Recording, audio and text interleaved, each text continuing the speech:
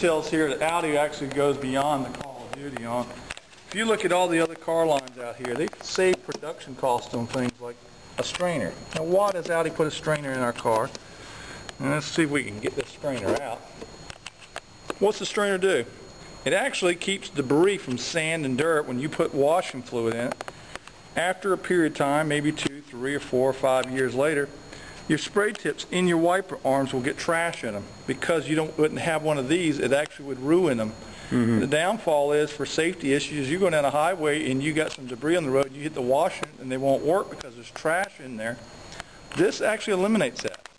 It probably only costs about $1 per deuce. But the advantage of having a strainer in it, and all these other car companies do not want to brag and point this out because they don't offer it. What they will do is actually save production costs by eliminating that little feature on the car. Every dollar counts, and so when you make millions of cars worldwide a year, there's millions of dollars they can save on one little item like that. And every Audi's got a strainer. Every Audi has a strainer, and they do that for safety reasons.